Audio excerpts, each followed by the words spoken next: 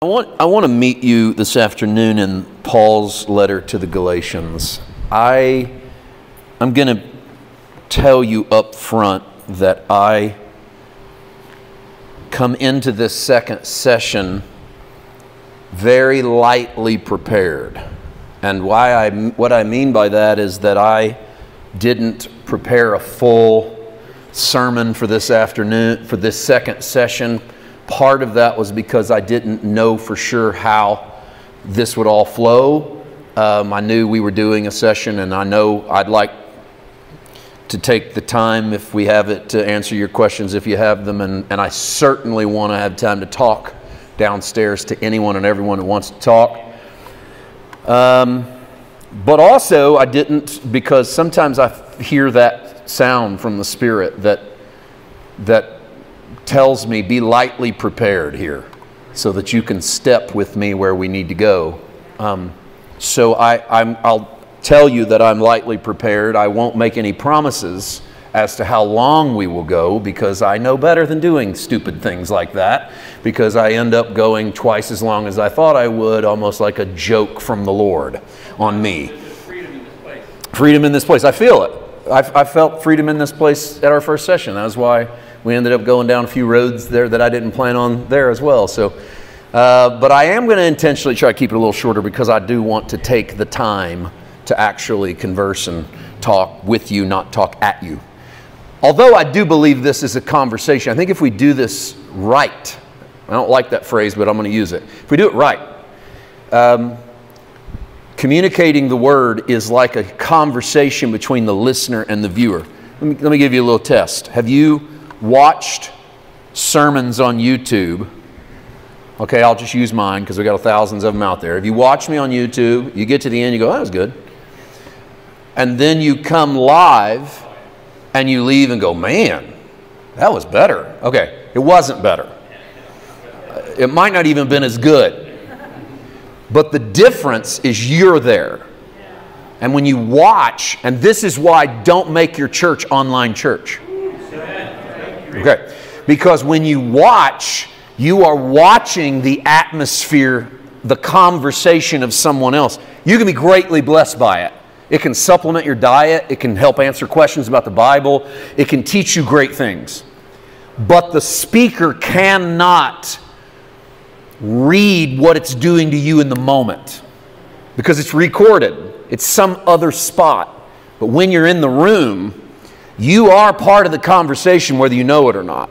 You're communicating. It's not just body language either. It's way deeper than that. I'm not a motivational speaker. I'm not reading body language and arms and sweat and whether you closed your eyes or not. I'm not that well trained. But I have done this enough to listen and watch as the Spirit does some things He wants to do, and then listen for the roads He takes you on.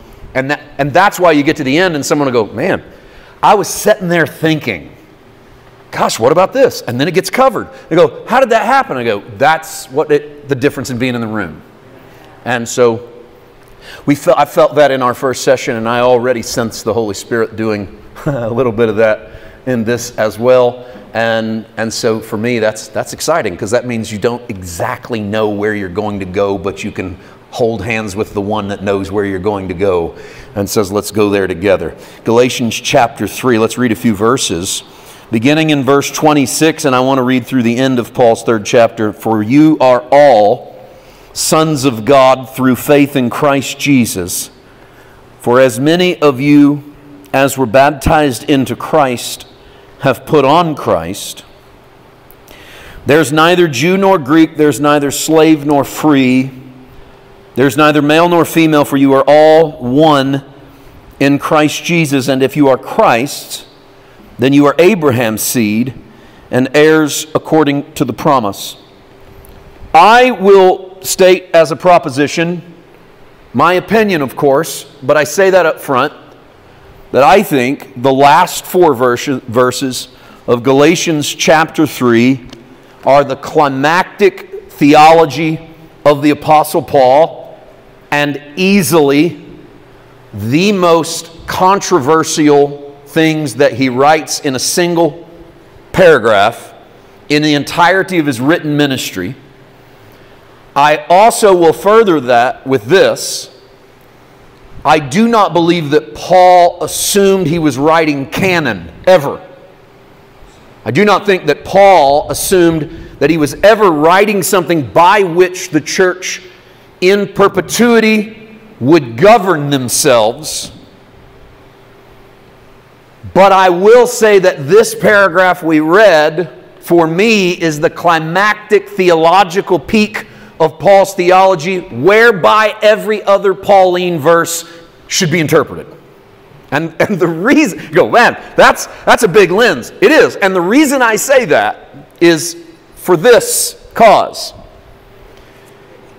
It's in this passage that Paul sings the music of the new covenant in perfect pitch. There's a lot to say about covenantal theology, blood, animals being sacrificed, commitments on both sides of the aisle. How did that look in the cross and the resurrection and the ascension and the outpouring of the Holy Spirit? And you could go on pages and pages and pages of covenantal theology and what that looks like. But at the end of the day, the theology of Paul matches Jesus better in Galatians 3:28 than any other moment in Paul's ministry. There's neither Jew nor Gentile. There's neither male nor female. There's neither bond nor free. But you are all one in Christ Jesus. Never again does Paul hit this perfect pitch note that sings the song of the new covenant like this. In Christ, there's absolutely no difference in people groups and gender and race and economy and society and governments and culture and education. And I know I put a few more in there, but it's the same harmonic note that Paul's singing of the new covenant theology. In Christ, every wall of division and separation is gone, and there's total equality in Jesus. It never gets that good again in Paul. I'm not cutting the rest of Paul's writings down. We're all that way. We preach a clunker once in a while. It's just a dud. It's better when you're like at your own church and you preach it than when you take it on the road and preach it. Don't take the dud on the road. You know, leave the dud at home. I got some duds in my catalog. I know it. I might leave them up because I figure maybe somebody will like it. I might hit a double once in a while. Every now and then a triple. I'm not very fast. It needs to clear the wall for me to get all the way around. Every now and then I do that. My analogies are almost always baseball. Paul has some clunkers. I'm okay in saying that. See, I'm not a disciple of Paul. I'm a disciple of Jesus. I don't filter my Christianity through whether or not Paul lands it just right. I think sometimes Paul lands it really right. And sometimes it's a dud. When he closes the Corinthian letters in 2 Corinthians 16:22, when he said, if anyone does not love the Lord Jesus Christ, let him be cursed. And I get to the end of that verse and I go, you could have done better. I mean, you could have landed softer, Paul. If anyone doesn't love the Lord Jesus Christ, let him be cursed. He opens the Galatian letter with, if anyone preaches anything other than what I'm preaching, you can feel it coming, can't you? Let him be double cursed. Oh, well, Paul, calm down. If anyone preaches anything other than what I'm preaching, let him be double cursed. You go, well, yeah, it's great, pure grace, or they ought to be cursed. Don't take your theology from the wrong side of the slope of the Apostle Paul. Your theology is Jesus-centric. Your Christianity is Christocentric. It's not Pauline-centric. It's Christocentric. It's Christ in the center. I don't go through the Gospels and land on a Jesus statement and go, well, we don't have to live by that. Christ is who I am disciplined by, discipled by, and into. And so are you. And so I don't have to land with Paul when in Ephesians chapter 6 he tells slaves to obey their masters. I live in a part of the United States that landed with Paul for centuries as if that was God speaking to all slaves everywhere across time to obey their masters and let that be the law of the land. And that was the sermon being preached in the pulpits using Paul. I don't have to land with Paul in his hyper-complementarianism about the roles of women in church leadership, where it's fine if they take care of the nursery, but don't let them pray over the offering. I don't have to land with Paul there. But I land with Paul on in Christ. There's neither male nor female, bond nor free, Jew nor Gentile, for all are one in Jesus. It's why I say it's in that moment that Paul sings the sweet, perfect pitch music of the New Covenant. Other times, maybe he's out of tune. And I'm okay with that because he's human. I'm not a disciple of Paul. My theology lands on Christ. Paul helps round it out. Paul helps inform me. And sometimes he helps greatly inform me. And so does James. And so does John. And so does Peter. But it's Christ who's the heartbeat of this verse. So I want to build this little moment around where Paul hits it just right, where he hits it in the sweet spot. That in Christ there's neither male nor female, bond nor free, Jew nor Gentile. And look around that verse to really find how Paul couches that. 26, you are all sons of God through faith in Christ Jesus. Now we know Paul's sonship is genderless because 2 verses later, there's neither male nor female. So Paul is not presenting a sonship gospel at the expense of daughterhood. He's presenting a sonship gospel that includes daughterhood. Mind-blowing time. If sonship gospel includes daughterhood, the fatherhood of God includes motherhood. So whatever's in mom and whatever's in dad is in your God. Okay. I know we hate it if you call him Mother God. And I'm not trying to present Mother God so you turn off for the rest of the sermon. But I just want you to see that Paul lays out sonship and then follows it with get your mind off gender. 2 verses later, get your mind off gender, here's sonship. So when we talk about sons, we're talking about daughters. What we're really talking about is familial. The family tie that binds, what connects us to God as not just disciples, distant followers, slave servants, and all these things might work in helping us to understand it, but to really land on it, we land on sons. So you're all sons of God through faith in Christ Jesus, because for Paul, he's the most Christocentric preacher we have in the New Testament. It's why we call him the great minister of grace, because Paul, for the areas that he fails, and he does because he's human, doesn't fail to bring us back to Jesus. Repeatedly, where our theology slides, you can see the hand of the epistles, Paul sliding the church back to center, back to that center pole that is Christ. So I think building ministry is more than building buildings, building ideas, writing books, laying out theology or doctrine, but it's building people around the center pole that is Christ, pushing the edges of their life closer, back in towards Christ in how they live and how they think and how they love. For as many as you were baptized into Christ have put on Christ. And so for Paul, the faith that he speaks of in 26 is the baptism into Christ of 27. Put those 2 pieces of theology together. Faith in Christ, baptized into Christ. Now the counter argument to Paul's climactic next verse among some scholars is that what Paul's actually trying to do is remove you from circumcision so that women know that they have the same rights as men. And so because there's no circumcision, Paul says now there's neither male nor female, bond nor free, Jew nor Gentile. That's reading into Paul what we don't know. Is if Paul's putting it on the back of his circumcision argument in Galatians and saying, well, now that we don't need circumcised, there's not that distinction. I can't preach from silence. I won't say what I don't know Paul was thinking. But what I do know that Paul has done is revolutionary. Because in the world of Paul's day, there were clear distinctions between all of these things. Jew and Gentile, male and female, bond and free. And Paul was revolutionary in that, in his own Jewish heritage, He was speaking things that were outside of his Judaism and outside of his heritage, pushing the boundaries of what was considered acceptable or normal.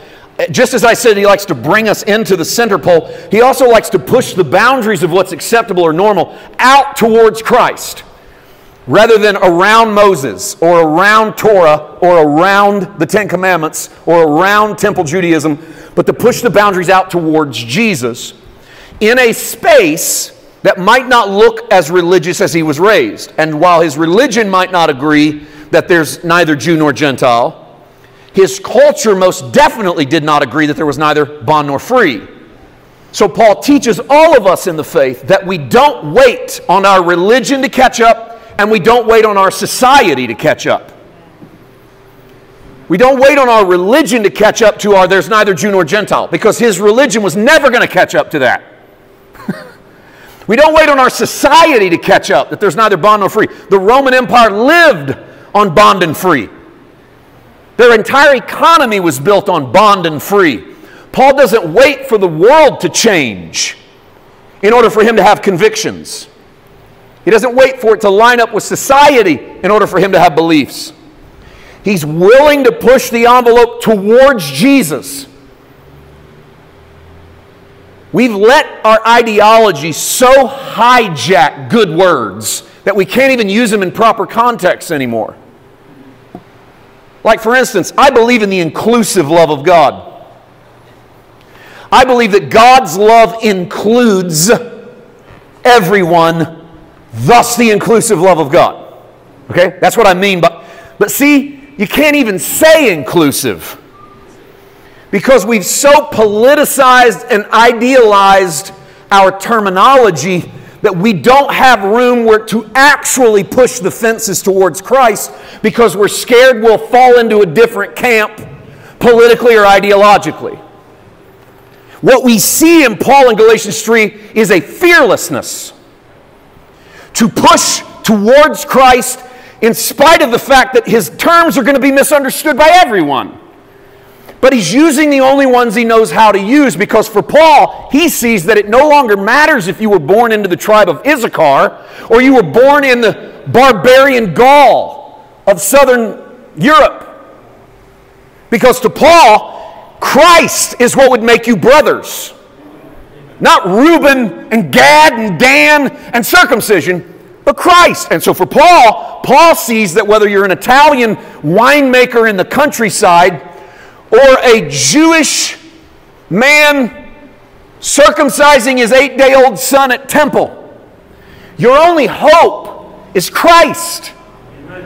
Amen. That whether you're a man in a society in which it was all about men, that the entire society was patriarchal, that a woman had no rights, she couldn't buy property, she couldn't vote, she couldn't save her own money, she couldn't be educated, that her only hope was to attach herself to a man who could do all of those things for her. Paul steps against it, pushes the fence out, and says, in Christ, there's neither a position of power in the house or a position of inferiority. In Christ, everybody's the same. And for Paul, in a Roman Empire built on masters and slave relationships and bond servants, and committing your entire livelihood over to someone because you're too in debt to pay it off, and thus you indenture yourself over to someone with no hope of ever being released from that, Paul says, in Christ, there's neither a master or a slave. And society disagreed with him, and religion disagreed with him, and even maybe the early church disagreed with him. And this is why I say he's singing the song of the new covenant, because it doesn't wait on society to line up. It isn't afraid to grab the terms stolen by ideology, and it centers itself on that center pole, that man, Christ Jesus. What a moment by Paul. What a spectacular, mind-blowing moment by the Apostle Paul. And then, as if he hadn't said enough, 29. And if you are Christ's, then you are Abraham's seed, and you are heirs, according to the promise. And maybe there's no more subversive statement, to the faith of Saul of Tarsus than Galatians 3:29. Because Saul of Tarsus, a Pharisee of Pharisees from the house of Benjamin, which means he can trace his lineage through the house of Benjamin all the way back to Abraham. His genealogical records are sitting in that temple at the time Paul writes this in Galatians, because every Jewish man alive could trace his lineage through his family circumcision records back to Abraham. Those genealogical records were in the temple in Jerusalem. And Paul could trace it back, and you could trace all the way back to Abraham, and you could stand in pride on the Genesis promise to Abraham that I will bless your seed, and all the nations of the earth will be blessed, and in you the nations of the earth shall be blessed. And that Abraham received God by faith, and he followed him, and God counted it to him for righteousness, and therefore you could receive your blessings simply because of somebody else's faith. And Paul changes the article of the faith from Abraham to Jesus. So no longer are you Abraham's seed because your daddy and your granddaddy and your great-granddaddy belonged in Abraham's family, and they circumcised you at 8 days old, and now you can trace your lineage all the way back. No longer. Doesn't count anymore. Now, if you know Christ, you get grafted in, you're Abraham's seed. No more subversive statement to his religion, to his heritage, to his family, to his people, to his theology. He has thrown down the gauntlet. You cannot go back from this. This is the Rubicon of Christianity. There's no going back. You don't get to go to the family reunion now. You are cut off from that. And for Paul, if you're Christ, then you're Abraham's seed. And that hasn't changed. If you are Christ, you get the promise. Not because you are the recipient of the promise, but because Christ is the recipient of the promise. Good news. Paul says in 2 Corinthians 1, all of the promises of God are in Christ, and they are yes, and they are amen to the glory of His name. All of the promises of God are not in a geographical piece of property on the other side of the globe. All of the promises of God are not in national Israel. All of the promises of God are not in keeping the Ten Commandments. All of the promises of God are not in this church house. All of the promises of God are not in following this guy and his ministry. That'll get you none of the promises of God. I don't care how good you are at all of those things. That's what gets Paul in trouble. That statement, that's the one. It's the same one gets you in trouble now. Nothing's changed. All the promise, because we want the promises of God to be when we do good. We just want the grace of God to be when we do bad. Right? A lot of people ministering grace see grace as that which takes care of your sin, not that which empowers you to live the life of God. And so we want grace when we mess up, but we want brownie points when we do good. And you go, well, not me. Are you sure? Because how many of your prayers had this little chestnut of an intro to it? Heavenly Father, I come to you in Jesus' name. Lord, I don't think I've ever prayed so much, read so much, or gave so much in my life. I've been dedicated to you, Lord. This has been a season, Father, where I've really been seeking your face, and I'm believing you're going to bless me.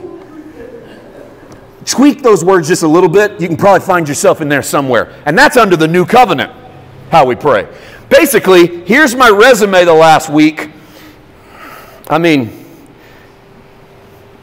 shower it down if you got any. Rather than, I'm broken, I'm useless, I'm hopeless, I'm helpless, I can't do any of this on my own, I need you to do everything. I don't have anything to offer you. That last one's grace, by the way.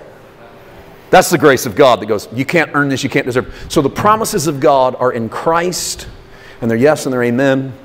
And all of us who are in Christ are Abraham's seed, and that makes us heirs because we're in Christ, not because we're good. You don't get from God because you're good. You get from God because of Christ. Let me say it again. You'll never get anything from God because you do the right thing. If it takes you doing the right thing, you don't need Jesus. You just need to do the right thing. And the gospel being preached that excludes Jesus as the centerpiece of the promise but puts any of your works in as the centerpiece of the promise is a gospel void of the Jesus of the New Testament. So when we get up and say things like America's about to be judged because of what she's done, God's going to do this because America did that, that hurricane's going to kill somebody because those people down there voted this in, they did that over there, they can expect an earthquake. Yeah. What do you expect when you mock God? We don't understand what Christ did as the centerpiece of the promise of God. Any blessing we have is Christ, not our goodness. Amen. The rain falls on the just and the unjust alike. Hurricanes happen. Tornadoes happen. Earthquakes happen. They kill more people than ever before because some of them don't kill more people than ever before. The truth is probably the opposite. We're safer than we've ever been, to be quite honest. But the devastation might be greater than ever before because, we got more people living in spots than we've ever had living in spots before. And we're better at counting. I'm not being cold, but I'm being truthful. We're better at counting. We're better at tracking things. And because we got smartphones and screens and we can hear instant information, we all think the world's worse. That's like that's the only universally accepted truth right now in America. Both sides of the aisle. That's the only thing you can get people to agree on is the world better or worse? And 99,999 of them out of 100,000 will go, yep, world's worse. You go, how do you know it's worse? Because I can tell you what it was like when I was a kid. And we always go back to when we were a kid, which, by the way, everybody's life was better when they were a kid. I mean, you didn't have any responsibilities. Like, stuff was really simple. And you go, yeah, and stuff was cheaper. Yeah, because your dad bought it. Of course it was cheaper. I mean, he went anything he did. And so we all picked that time as the time. I don't think it's worse. I think we got more information than we ever had before, and we're being overloaded to process information happening on the other side of the world in real time. And not only is it making us think the world is worse, it's also making us feel bad because we don't feel bad enough. Because the truth is that you feel bad for the things closely connected to you. You don't have enough space to feel bad for everybody's pain. You just don't. Be released of that in Jesus' name. Only Jesus can suffer under everyone's pain. You can't. You're not designed to suffer under everyone's pain. You hear about something happening in a village somewhere and you go, boy, that's tough. And somebody goes, yeah, you'd feel different if it was your street. Yes. Yes. Because I know those people and I know their name and I've been in their yard for a barbecue and their family. Yes, I feel different. Don't make me feel bad about feeling different for people who are close to me. You're not the savior of the world. You can't take on the responsibility of it. So be released from that responsibility. Let Christ and His finished work take that responsibility and we spread that light. I'll land here. I think that when Paul says you are sons in verse 26, put on Christ in 27, all distinctions broken down made one in 28, and an heir that receives the promise in 29, I think that Paul is showing a progression of Christian theology in who we are in Christ and our personal confirmation, wrong word, our personal revelation of that transformation process. So we go into sonship and put on who He is in exchange for who we are. That's a process. That as I grow into sonship, I put on who He is. As I do that, I recognize all the old distinctions I had between me and other people are gone. I'm not better than you. You're not better than me. I'm not something in Him, and you're not something in Him. All that stuff begins to vanish when we start to become one family. When we're tribal, our tribe's better than your tribe. Our country's better than your country. Our language is better than your language.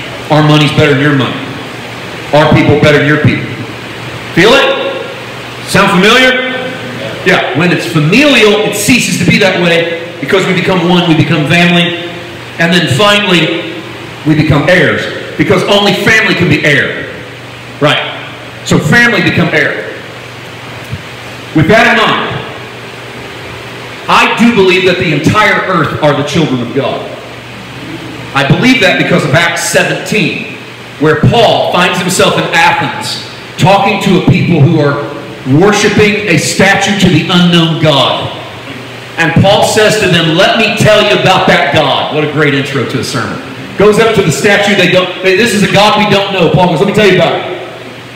He said, in Him we live. I think he might have even pointed, which I know kind of blows our mind. He wouldn't have pointed. I don't know, maybe so. He's in Athens. And he points and he goes, in Him we live and breathe and move and have our being. And He is not very far away from us.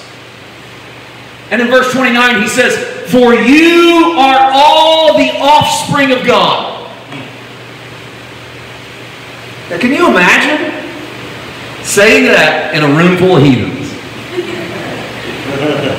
These Athenian idol worshippers, Paul goes, you're all the offspring of God. In Him we live, we move, we breathe, we have our being. He is not very far away from you. You are all the offspring of God.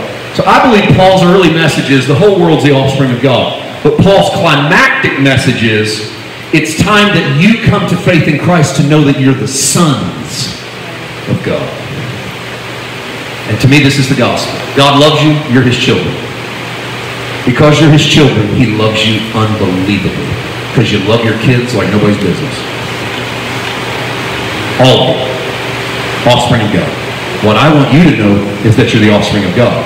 Because when you start to believe it, you'll start to take it personal. And once you start to take it personal, you'll realize that you're a son or a daughter. And when you realize you're a son or a daughter, you'll put on Christ, break down the distinctions, and start living according to your inheritance. Your identity will grow. John said it this way, for as many of us as have faith in His name, He hath given us the power to call ourselves sons of God. Amen. We get to do that because of faith in His name. We get to call ourselves sons of God. Now, I believe that this is because of Jesus. I will say, I saved this for the final salvo. There's a lot of people in the world looking for God. They're looking for God in all kinds of places, and they're looking for God in all kinds of religions. And if they truly are the offspring of God, I believe they're having multiple revelations of God's love, even through their religions, even through religions that you might deem false. Revelations of God's love, His grace, and His mercy. I think it's happening all over the globe in all different religions. However, I'm such a Jesus fanatic that I choose Jesus not only for the theology that I believe He died on the cross for my sins and He harrowed hell and He resurrected from the dead and He ascended into heaven and He gave me the Holy Spirit and He lives inside of me, Christ in me, the hope of glory. All those theological things I believe very much. But because I believe that Jesus was the express image of God trying to show man what it would look like if they lived in union with their Father instead of if they tried to live for their God. Because they've been trying to live for their God for centuries. Jesus came to show us that we are not living for God, we are living from God. And we do that by taking our dad's name. That makes us his son or his daughter. We don't live for our dad, we live from our dad every time we write that last name down. I live from who my Father is, and if I knew it, I might live like it. I believe this because of a thousand reasons, but one I like to land on with both feet. In John 14, Jesus said, I am the way, the truth, and the life. No man comes to the Father but by me. And yet we've hijacked that verse in Christianity, and we've made it an exclusiveness to Christianity verse. What we've done is we quoted something like this. Jesus is the only way to get to heaven. He's the only life of heaven. He's the only truth of heaven. We insert what Jesus didn't insert. And I'm not here to make an argument about heaven as a post-mortem place. But Jesus didn't say, I am the way, the truth, and the life, and no man gets to heaven but by me. What he did say, pause, he also didn't say, I am the way, the truth, and the life, and nobody knows God without me. But he did say, I'm the way, the truth, and the life, and no man comes to him as Father but by me. Because if you want to know God as more than a God, off somewhere in a distant place, hoping you'll jump high enough to please him, you're going to find him when you look at Jesus. Because he's going to cease to be God and he's going to begin to be Father. And when he becomes Father, you cease to be offspring and you start to become sons. Once you become sons, you trade on his name because it's yours. And you live out of his name. And you live up to the name. And you live from the name. And you pass the name along. Because it is your economy. It's your Father. And I want to tell the offspring of God, wouldn't you like to know him as your Father instead of as your God? You say, well, I don't even believe in God. I know there's no one here saying this, but this might be an answer you can ponder. I don't even believe there is a God. I don't believe it when people say that, because the moment you take God away, you just become God. You answer to something. You answer to you. You just become the one palatable version you can swallow. You just can't swallow the other versions, but you can handle you. Well, bless your heart. You can handle you being in charge of the universe. Well, how well are you doing? You can handle you being top of the mountain and making the decisions. How well is that going for you? And we know the answer is terrible. And then you go, well, you can poke holes in that argument. Obviously, we can try and intellectualize our way into why we don't need him. A as God, B as Father. But the same people will turn right around when society goes to hell and say, well, this is what happens when the family breaks down. How do you expect these kids to live? They don't have a dad at home. And it's incredible to me how we suddenly land on perfect theology. Perfect theology. The second we start seeing people sin. Because perfect theology would say, what would happen if you knew you had a father? What would happen if you lived in his house and you ate at his table and you traded with his ring on your finger and you walked around with his shoes on your feet and you wore his robes of righteousness and you signed your name as his name? How would you talk? How would you live? How would you love? How would you respond? What would your navigation system be throughout the world? And would it be better if in that moment you knew you were his kid than that you knew you were God? It's amazing how our theology cleans up when we watch people without family and realize family might work. Well, I want you to take it to the next level. And it's not just the family unit, the nuclear family. It's God not as a distant taskmaster, but God as your daddy. And Jesus shows you what it's like to be a son. Hallelujah. And in Christ, we are the sons of God. Amen. Amen.